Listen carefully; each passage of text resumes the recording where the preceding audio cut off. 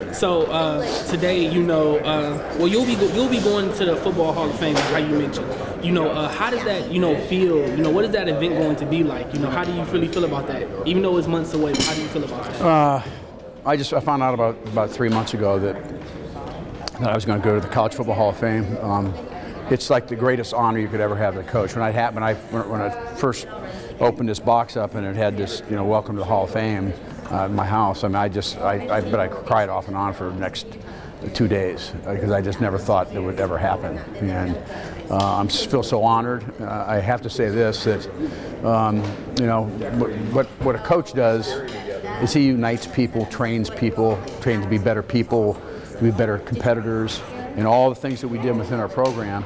And those guys and my coaches are the ones that deserve the recognition for winning. I mean, I was just a component of that, and so. But I'm deeply, deeply honored, and it'll be emotionally very difficult for me to get through it. If you saw me today in those presentations, I was sitting back and I was wiping tears from my eyes, and so I'm not as tough as I used to be when I was coaching. They tried to surprise you with this? Huh? They tried to surprise you with this? Yeah, I heard about this late, but the one I'm talking about is when I found out I'm going in the Hall of Fame. Sure. When they sent that thing. Sure. That was just overwhelming. It's hard to even describe.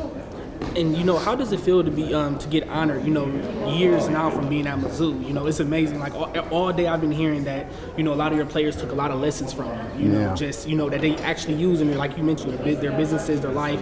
So how does it feel to just still get honored? Years from being at Mizzou. Well, that's what the Hall of Fame is. That's just you have to be out so often, and then it's very difficult to get in. But these players that are here, we had a bunch of players here that had no idea they were going to be here.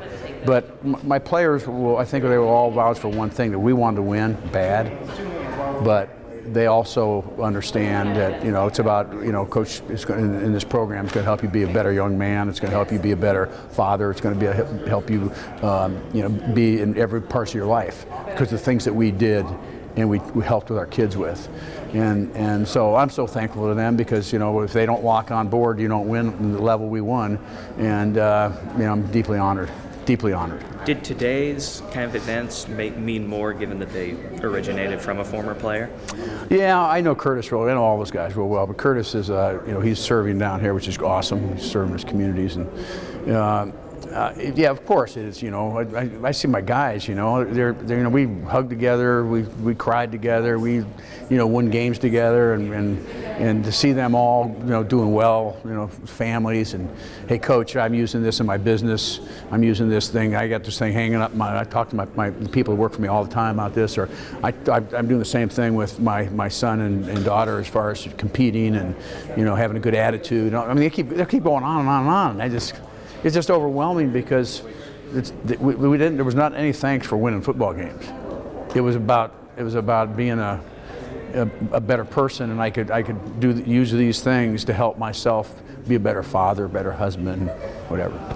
And then just to be clear, that was Curtis Gregory over there on the house. It's the beard. Yeah, the beard. Yeah. But his name is Curtis Gregory. Curtis Gregory. Yes. So I think I just touched on this earlier, but to hear those kind words from him when he introduced you over there, how did that make you feel? Well, because you see your players doing some big things now. So. I was sitting there, and I just was. I just had tears. I had tears. I tried to be disguised the best I could, but I'm sitting there going like this and everything else. It's just very emotional, because when especially football, and it's probably other sports too, you so much work goes into developing to be a great player and all those things, and there's ups and downs, which is one of the great things about sports, that makes you a better young man or a better young lady if you're in sports. But my point is, we've all been through a lot of great times. We all went through the tough times, and we learn from both. And in my business, if you win enough games, you can keep your job. So I was fortunate enough to be able to do that. Do you think in sort of today's era, with given more transfers, that sort of thing, would it be more difficult to make those kind of relationships with your players? That's a very good point. That's a very good question. The portal, and anytime you want, you can leave at least one time. One of the great things about sport is you get knocked down and you got to get back up. And what I'm hearing from a lot of people is, a student athlete didn't like what happened, and all of a sudden, I'm out of here. well, that isn't the way you learn, you deal with it, it makes you a better person. So I struggle with that a little bit. I think the money is important, but the way it's run, I totally disagree how it's being done. You know, it's just the team that gets the most money is probably going to win. That's what it's going to be. Sure. The NFL has what they call a salary cap, and all 32 teams have the exact amount of money. College football has nothing like that. The rich are going to get richer, and it's just really, I hope they kind of get their stuff together and kind of figure out a better way of doing it. What do you feel like your legacy is?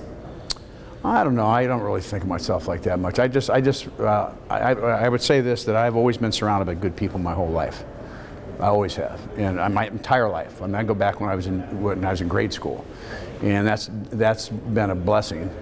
And I would like my players, if I was fair and honest with them, and that they learned things which we talked about before. They learned things from our football program and from our coaches to be better people.